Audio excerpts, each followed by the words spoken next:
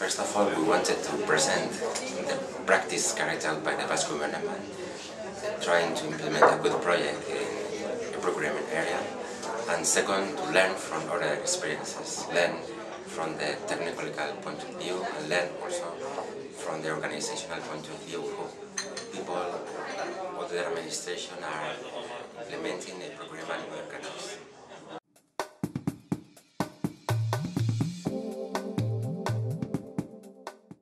We think that eProcurement is more than software and application.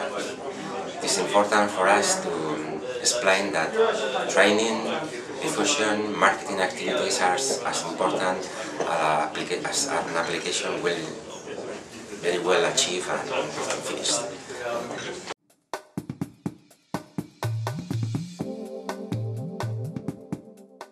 Obviously, we'll try to put all of materials available in the ePractice website, and we hope that the rest of the governments will be the same.